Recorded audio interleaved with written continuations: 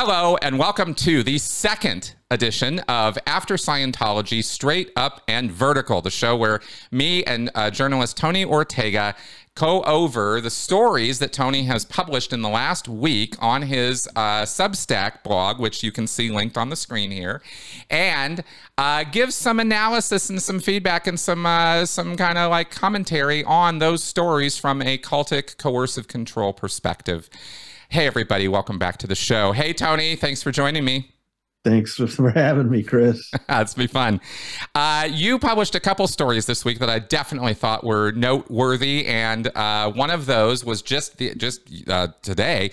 Mark Bunker had quite an interesting thing to say as a city council member for the Clearwater City Council in response to the Stand League, Scientology's. What's your take on the Stand League, first off? And what, you want to explain it to people what the hell this thing is? Yeah, you know, Scientology has always attacked people online and that kind of thing. But a few years ago, they made some noise about how they were creating this grassroots organization of Scientologists that were going to get their side of the story out. And, you know, those of us who could, with our eyes open, could see that it was clearly just a propaganda effort by the church itself. And I have to say, Chris, I've done my best to ignore it over the last few years. I just think that it doesn't reach very many people. It's trying to get a rise out of us. It's attacks Leah Remini all the time and Mike Rinder and myself. And I just think the best policy is just to not say anything about it. But I have to say, this was pretty fun. I heard from Mark Bunker late last night. We're recording this on a Friday afternoon. And he wanted me to know that, first of all, Tampa Bay Times is coming out with some big story. I can't wait to see it. It may be out by the time you put this up. Yep. But as a result of Tracy McManus just doing her job, Scientology is freaking out. And Ben Shaw there in Clearwater sent the city a couple letters. And Mark shared one of them with me. And it's a public document because Ben Shaw, for whatever reason, copied it to the mayor. And that makes it a public document. So I posted it at my Substack. I wanted people to see how unhinged it was. Yeah. And apparently Tracy had informed a city person who was raising questions about Stan's Twitter account, the Hate Monitor, that this is a Scientology front. And Ben Shaw apparently took extreme unction to this. And he sent this letter, blaming her for propaganda, which is just, the height of hypocrisy, because we have caught in the past Stan using fake accounts and bots. And I mean, it's just very, and that's why I posted a couple of examples of their tweets to show you this is not a grassroots effort by Scientologists. This is a, 24-hour-a-day operation by the Church of Scientology to smear Leah Remini all day long. It's a professional job, and all the Tracy McManus was doing was making sure the city knew that. Exactly. And that's her great crime. And so Ben Shaw was attacking her over that. Yeah, which was ridiculous. And you couldn't be more spot on with the, hypocrisy with a capital H on this one. It's really quite something watching these guys at work. And it's worth noting something I wanted to comment on about this to the audience at large, right? Which is something I've noticing, not just in the world of Scientology. Clearly it's there. But this happens with other cult leaders and other cult groups and activities. Recently, I've been noticing more of this. Maybe it's always been a thing. It's certainly been a thing for a lot of years. But this is really ramping up, especially with Scientology now, where they are using the language that we in the anti-cult world use of coercive control and the psychological principles involved in that, and thought reform and Lifton's work and all of that. They take it, they appropriate it, and then they say that's what we're doing.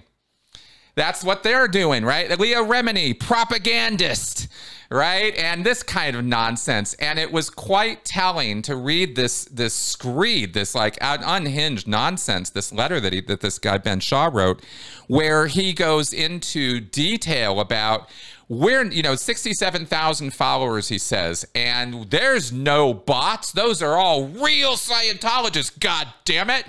And you're like, dude, methinks you protest a little bit too much on that one, right? Because of course, Jeffrey Augustine, you looked up the stock photos of the Scientologist accounts and seen that they're just bot accounts and it's all just nonsense. And it's so telling how they go so far out of their way to accuse us of what they're doing. Well, you've been there too. I mean, one of the situations we find ourselves in, they've attacked you online. They attack me regularly. They're always going after Leah and Mike. Yeah. And there is always a question, what do you do about it? Because, like I said, my policy is to ignore it as much as possible. But, sometimes they'll say something about us and it's like, I need to address that. And I know you have made that decision. And I thought you did a great job specifically addressing some of the ways that they were smearing you. Thank you. It's a tough position to be in. It is. And they know that, and they know it. But in this case, I felt like, the public really needs to hear about how Scientology in the form of Ben Shaw is defending this horrific online smear machine that they have. Ugh. and not only defending the disgusting things that account tweets 24 hours a day, but then to make it sound like it was that Tracy McManus somehow did something wrong by simply pointing out what it is. Exactly. Okay, well, enough about that. It's, they're just going to do what they're going to do. And you are absolutely right. And you actually convinced me that ignoring these people is really the best policy. And I've even put that out there on social media and stuff. It's like, look, guys, don't engage. Don't go there. It's just, all it does is feed their machine. And it's really not worth anybody's time or effort to do that. The one thing that will actually, if you want to drive them nuts, the one thing that will drive them crazier than anything is ignoring them. Yeah. So, okay. Now, in addition to this, to me, the longer term and bigger picture story here is some of what we talked about last week is the Valerie Haney arbitration moving forward. And then this lawsuit in Florida, which is being fought, where Miscavige this week, what his lawyer was asserting that he does not do business in Florida, both of which were like, what the hell are you talking about, right? How do you even get away with that? What was the story on that?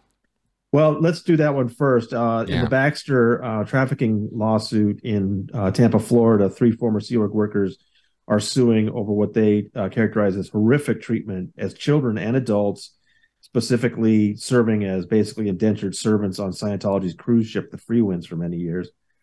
Scientology's trying to get that basically derailed by forcing it into arbitration. And David Miscavige is trying. He was named a defendant. It was declared by a magistrate judge that he was evading service. Miscavige has objected to that and is asking the district judge to deny that ruling. It's kind of a mini appeal. And once again, his reasoning is that he does no personal business in Florida, which is just insane. I mean, when you think about the Flag Land Base and the Flag Building, and remember David Miscavige opening that building, and he's got offices there and at the West Coast building. I mean, come on. And now, I mean, it might be one thing to say that if he was working primarily out of Los Angeles, but we know that he's primarily working out of Florida. So it's just an insane thing. So what happened this week was that the plaintiffs came back with some specific examples that I thought were really good, where they pointed out that just a couple of weeks ago, a Tracy McManus story had said that David Miscavige has been personally calling Clearwater officials to lobby them about real estate development.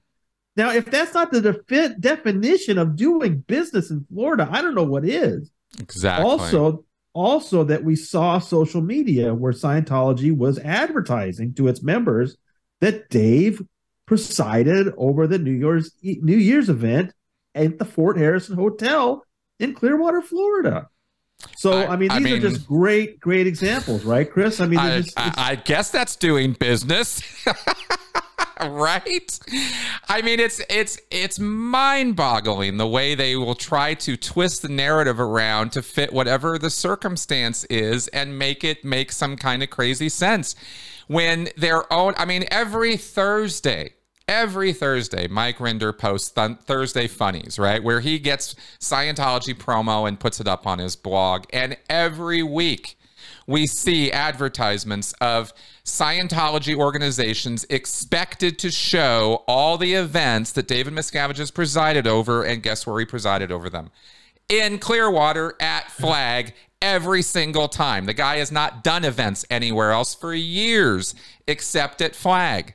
He was primarily based out of Gold Base in California for many years. That's right.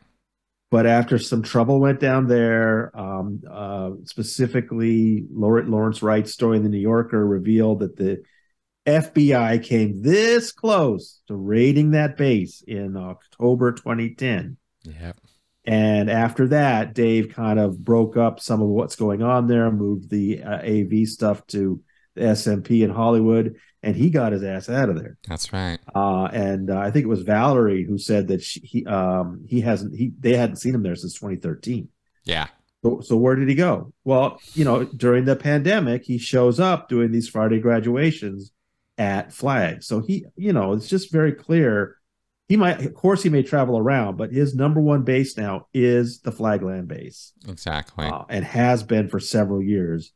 So, but again, I don't know how this judge is going to rule on that, Chris. And we're waiting for Judge Thomas Barber, the district judge in Tampa, Florida, to rule on Miscavige's objection to being named a defendant.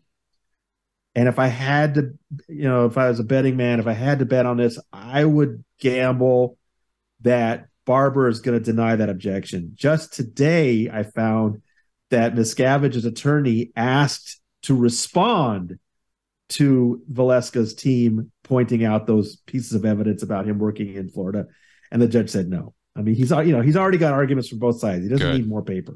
Good. So excellent. I would gamble that Barber may deny that, and David Miscavige will stay a defendant.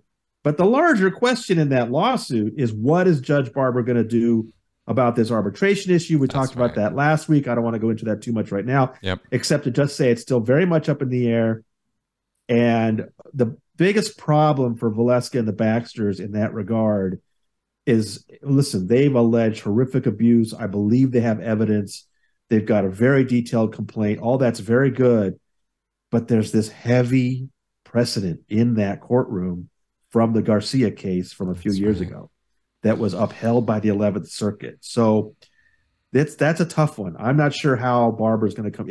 If Barber's either just going to say, look, there's precedent that we grant these motions to arbitration, or if he's going to deny that, I think it's going to have to be on the nature of the crime, that there's like a real abuse alleged here, and that there's duress in the contracts. So we'll see. That's interesting. So, and who knows how long it's going to take him, but that's what we're waiting for in Tampa. And that is, and it is an important point, I think, and I really hope it does swing the judge on this one, is that they were children when this was going on. This was not, grown adults signing contracts, because, you can be held responsible for signing away your rights on stuff as an adult. That we just shouldn't be thinking about kids anywhere near the same way that we're thinking about adults. I agree with you, but I think I pointed this out last week too, Chris, is that they talk about being abused as children in the complaint. Yeah. But the legal argument that's going on between both sides is really only about the contracts they signed as adults. Understood. So, as much as you think the stuff that happened to them as kids should be taken into account, it's possible that this ruling will be made without paying attention to that at all. Right. Which to me speaks to the larger legal problem of a lack of recognition with a legal definition of coercive control itself, and how it works as a repeating pattern. It is not a one-off. You do not determine somebody is being coercively controlled by watching one thing happen to them. It's a series of abuses that usually goes on for years. And when it starts at childhood, you have to take that into account when you're looking at adult behavior and how that was controlled. But we have no real concept of that in the American legal system, and we've got to deal with that. I see, yeah.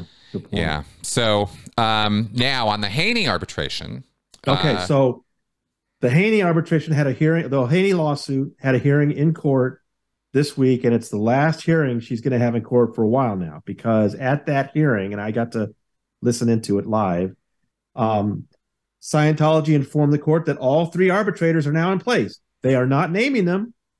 We know the 15 people that Valerie nominated for her arbitrator. Scientology is saying one of them said yes, but they're not telling us which one. Is it Bonnie Ribisi, Jenna Elfman, John Cole, Rebecca Minkoff, Grant Cardone, Bob Duggan, Matt Feshbach? I mean, there's some really interesting names on that list. There are. Scientology is not saying which one said yes. Scientology also selected some person, and they're not saying who that is. And then the 2 arbitrators have selected a third, and we don't know who that is. Right. But this week they definitely said that that's all in place now, so it's out of the court's hands now. Valerie is facing the prospect of an arbitration, and during the hearing, her attorney Graham Barry said to the judge, "Okay, judge, but this woman escaped from Scientology in the trunk of a car, and what we would like you to order is that when she has to go back to this organization, that she have somebody with her, a friend, an attorney, a court reporter." And I got to tell you, I wish photos were allowed, but they're not. You should have seen the look on William Foreman's face, the attorney for Scientology. He looked so upset, and he put on this big show to the judge. "Judge, this has been litigated for years. This is what I'm talking about, where Barry wastes everyone's time." And I'm just like, what a show he's putting on for this judge, because none of this has been litigated. No, but the judge has never weighed in on whether she should be able to have an attorney or not. He's just throwing a fit for David Miscavige's benefit. And exactly. It was so disgusting. God, this is when I wish I could, this is when you wish somebody that knows the case could just speak up and say to the judge, "Look, this guy's putting on a show for you." Graham Barry's the issue he rose was completely legitimate. Valerie Haney escaped from Scientology in the trunk of a car, and now this court is saying she has to go crawling back to them for their kangaroo court. Exactly. Oh, it's infuriating. And the next thing that happens is the judge goes, "Yeah, no, okay, we're not going to do that." And then the sanctions thing happens. Well, let me ask you about this. So the sanctions things I think is irrelevant, but the point, what matters is, Graham asked about doing that and some other things, and I have to say, I think the judge does feel some sympathy for Valerie. But what did she keep saying? I think this is what you were reacting to, Chris, and I wanted to ask you about today. Yeah, she just kept saying that it's in their hands now, and there's nothing. In fact, at one point she said, they haven't been receiving these letters from the IJC, and Graham was just saying, why don't we attorneys get copies of this stuff? And the judge at that point said, "The idea of attorneys being noticed makes sense to me, but it's up to the arbitral forum," which is the legal way of saying it's in Scientology's hands and there's nothing she can do. So, I wanted to ask you about that, because it's just incredible to see a judge say something like that, where once again, there's something right in front of her very eyes and there's nothing she can do about it, that Scientology's not telling anybody about what she's going to go through. Why not? Exactly. So, the word that you used, and I wanted to ask you about this when I put that story out. Yeah. Was you said what an enabler she's being for Scientology. So I wanted to hear your thoughts on that. Absolutely. No, I was definitely going to go there. This is the sort of thing that, as an ex-cult member for one, and as somebody who has been watching this across the legal spectrum with other cults, you have to just wait a minute, what? You have the power to do something about this as a judge. You have the ability to go a little deeper, and you're just letting it go. It just doesn't have anything to do with you. And that is enabling. That is the exact point where you're giving the power to the cult, to Scientology. And this is, there could be a number of reasons. My mind, of course, immediately jumps to conspiracies and she's bought off and all this kind of crap. And then I go, no, come on, Chris, calm down. you know, ignorance explains most of the nonsense that goes on in the world. And this judge, and it seems and feels a little bit in talking with a number of lawyers and papers I've read about this, that there is an almost eagerness to offload these cases to arbitration, and the legal assumption that they are legit unless you can prove otherwise. But what annoys me, what just gets my goat every time, is when actual evidence is being presented or claims are being made to the judge. Hey, she had to escape this group in a car, man, in the back of a car. Like, this is not, there's trauma, there's problems here. This is a problematic group, you could say. And the judge goes, yeah, well, sorry, nothing I can do about it. That's where I go, no, you're actually kind of working for Scientology now, you know, and that's all too common in this kind of situation right now. And again, why we have a lack of understanding on the part of judges. It's, you know, it really shouldn't be that much to ask. The UK has figured this out. So we really need to figure this out over here, that coercive control and the psychology of that kind of matters in issues like this. That's, you know, that's kind of my hot take on it. It's not, you know, whatever, but it's very frustrating. And of course, as an ex-Scientologist, it's even more frustrating to watch that happen. Well, I think, you know, experts will tell you that Congress set up a situation where, to lessen the burden on courts, that there could be these arbitrations, but that I don't think many of them would argue that this was tipped to favor corporate America. That's and right. That these corporations would much rather go to arbitration. Okay, have a retired judge, make it fair, make it even on both sides, but it's all done behind closed doors. And that's what these corporations care about, is none of the evidence gets aired in public. And it's just a number. Oh yeah, we settled. They got taken care of. And you never hear about what the horrible things were that this ex-employee went through. That's why corporate America likes it. Congress went along with it. Yeah. So you already have a situation where, okay, you signed a contract, you have to go to arbitration. Add to that another layer, and that is the idea of religious arbitration, where it's a church running it, and it's not independent arbitration. It's, you know, the church itself running it. Yeah. And then when you do that, because I've heard from so many people, well, California law says you have to have an attorney in arbitration. They don't understand. This is not. The law doesn't reach into the Church of Scientology in this case. Now that they've reached this point and there's an arbitrating panel in place and Valerie has signed this agreement, now Scientology is in charge of everything. They set all the rules. And if they don't want Valerie to have an attorney in there, that's up to Scientology. That's right. So I don't know that Congress exactly intended that, but that's, you know, Scientology has figured this out. It took a while. You know, they had some rough litigation, they had some rough lawsuits they had to deal with, but about 10 years ago, they figured this out, that if you do any kind of a service in Scientology, any kind of a course, you will sign a waiver that includes a contract that includes an arbitration clause. That's right. And now, you know, we are seeing it is incredibly difficult now for any ex-Scientologist to sue the church for whatever abuse they went through. That's right. This was the kind of legal shenanigans on the order of importance-wise for the Church of Scientology and the power it gives them. This is on the order of magnitude of the corporate restructure of the 1980s that Denise Brennan did for them. It's that powerful in terms of the effect, the positive consequences for Scientology as a result of creating a labyrinth of corporations that nobody can really pierce.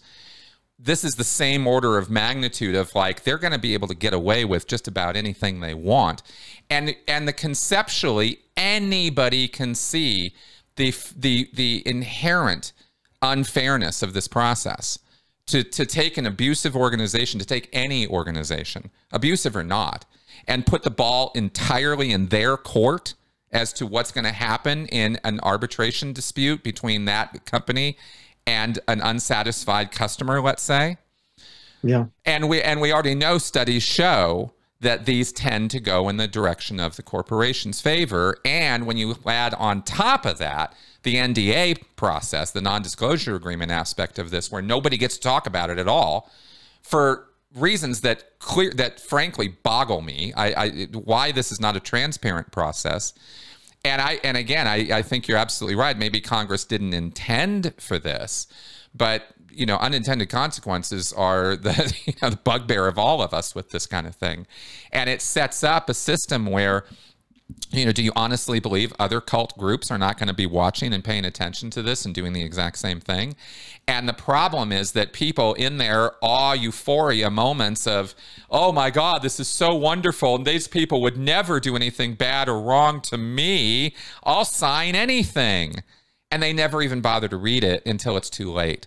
And if there's, I mean, the difference is that, if you were to go to a Protestant church or a Jewish synagogue or a mosque, you're not going to sign a contract to come in and pray. Exactly. And they're not going to start doing that. I mean, it's just so ridiculous, the whole notion. Oh, you want to come in and pray and sit through the sermon? Well, you have to sign this release first. They're never going to do that. Right. But in Scientology, everything is a package, whether it's auditing or a course, it's a package. And, you got to sign this thing first. And Scientologists just do it.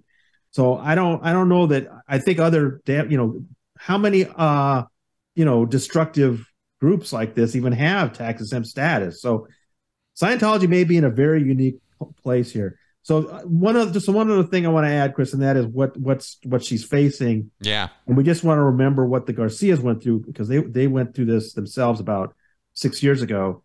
So the next step is that they went to this thing. They had the 3 arbitrators. Luis has characterized it as a total joke. He brought like 900 pages of evidence, and the IJC disallowed 90% of it. The panel did award them a token amount. Yep. But they didn't have a transcript or recording. They weren't allowed to have an attorney or anything. So they went back to the court and said, Judge, look, this was a joke. This doesn't, handle the fraud we went through. Please throw out the results of this arbitration and let's get back to the lawsuit. And that judge said, no, this is sufficient. This is fine. And he signed off on it. That's right. That's right. So and that's it's just more really enabling. That's really Valerie's only sort of path now, is she's got to go through this thing. Yeah. However ridiculous it is, come back to court and then say to the judge, okay, judge, this was stupid. Throw it out. Now, will this judge do that, or is she more sympathetic? I don't know. But that's basically the path she has forward. Right. Well, one hopes. I mean, the pattern of behavior so far has not been, open to me thinking she's going to, suddenly realize what the hell's going on. But maybe anything can happen. And I honestly, truly hopeful, I'm very hopeful that will happen. I got to comment, Valerie Haney is showing an incredible amount of courage in doing what she is doing here. This is not easy, and don't make no mistake, her life is a living hell right now, that Scientology is making it that way with all their fair game practices. They are absolutely not leaving her alone right now with this, and Lord knows what the hell is going on with that, on that end, because she can't talk about it. So kudos to her for fighting this fight, because we need, as much as I eye roll and teeth gnash and get upset about this stuff, the fact of the matter is the only way to change this system and to overcome these enablers and to overcome Scientology shenanigans is to fight these fights. And it takes time and money and courage, like certainly more than, a lot of folks have. And I really want to acknowledge her for that. All right. So that all being said, I think we've covered what we wanted to cover this week. Thank you, Tony. Okay. You bet, Chris. This is great. All right. So folks out there, like, share, spread the joy, spread the news about what we're doing here. And we will see you guys next week. Oh, and by the way, if you have not, I will put in this plug, subscribe to Tony's blog. It's the address is right there again on the screen, link below. I will make sure I get that in there. And you can keep up with the news as we do every day with what's happening in the world of Scientology. All right, guys. See you next week. You bet. All right. Bye-bye, guys.